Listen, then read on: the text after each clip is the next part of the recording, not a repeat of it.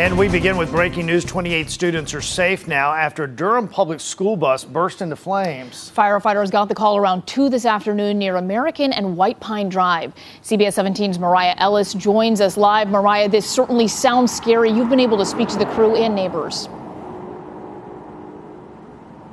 Yeah, guys, when we first got out here, you could just smell the smoke in that air and just see this significant amount of damage on this bus.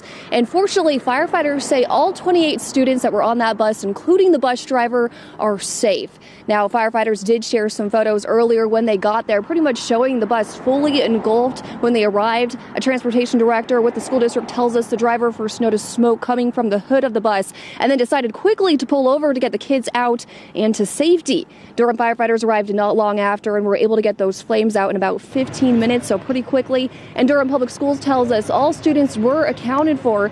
We've actually been talking to neighbors here in the area who say they heard some type of loud explosion that first caught their attention. I heard what I thought was kind of a small explosion, a boom, like a boom. And I'm going, wow, what was that? And then just a few minutes later, I heard the fire trucks come down American Drive. So I was just very thankful that the kids and the driver got out safe. And he's a hero, or she's a hero, whoever the driver was.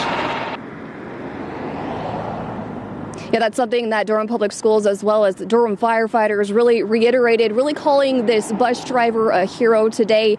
And we did speak with the division chief who says that he believes the cause of this fire may have been due to a mechanical issue on the bus. However, that's still being investigated. But what I can tell you is a lot of people out in this neighborhood are very fortunate that no one was injured today. In Durham, Mariah Ellis, CBS 17 News. Yeah, I'm sure everyone very grateful for that. Thank you, Mariah.